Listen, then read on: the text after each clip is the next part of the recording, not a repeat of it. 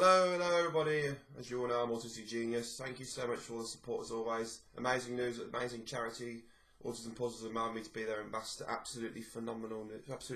Very excited. Let's crack on with this autism top tip.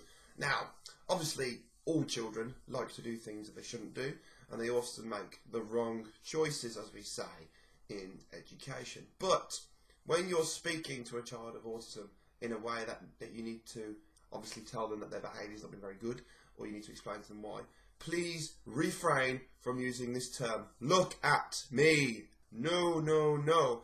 When you say look at me, it implies you look right into their eyes. Do you really want that? With autism, who automatically hates eye contact, you're going, look at me, look at me, look at me, look at me. That's how it would come across to someone with autism, really. For future reference, please, can you say, look this way? If they look towards you, look at your forehead, look at your chin, look at your belly, whatever. Just let them do it. They may not look like they're listening, but they are.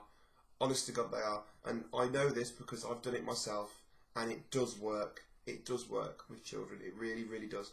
Thank you so much for watching, and keep up the support, keep sharing, keep liking. Hope this autism top tip helps somebody out there. Thank you so much, and bye!